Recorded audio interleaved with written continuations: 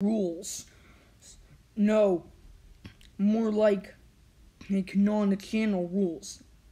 Oh my god, these type of rules suck. I'll tell you why these type of rules suck. 1. They can make you a hypocrite. 2. They tell you not to call you a Kiko term, yet the Kiko terms are getting overused nowadays. 3.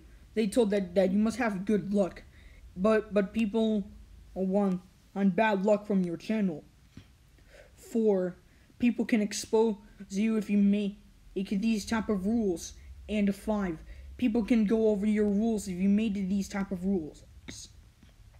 Thank God I used to make them in the past, but not anymore. But I don't know who likes these type of rules. But do you know who hates these type of rules? Various users. They wish these type of rules never existed in the first place. Anyways, channel rules suck. And I do not know what else suck. And I do not know what's a million times better. End of rant.